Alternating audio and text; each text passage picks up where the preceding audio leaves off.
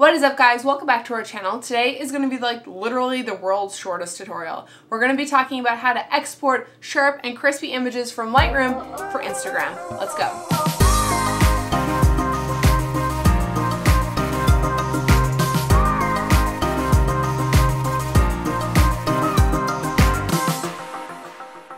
You guys have been asking, how do you get sharp, crispy images for Instagram? And it's super simple. The key to getting sharp images when you upload them to Instagram is to not let Instagram compress the images for you.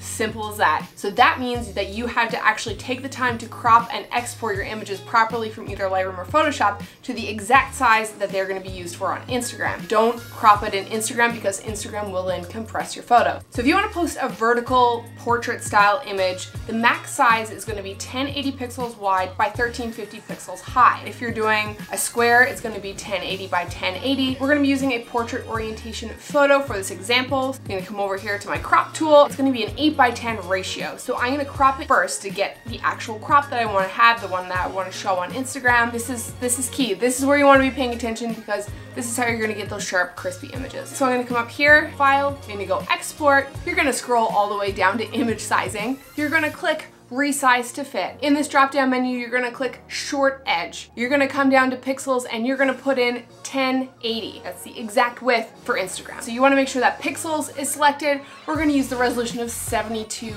ppi, and then under output sharpening, you're gonna click sharpen for screen, high sharpening. So you're gonna export that to a folder of your choice, pop that image on your phone, you're gonna open it up in Instagram, you're gonna click the little icon in the bottom, or you can pinch, and then you're gonna hit share. And that is how you get sharp, crispy, tasty images for Instagram. Export them properly, don't let Instagram resize them for you, and that's it. Simplest tip, short video. I hope you guys enjoyed this. If you like the video, give it a thumbs up, subscribe, and hit the bell so you get notified when we post new videos. Wait, did I say that right? We will see you on the next one.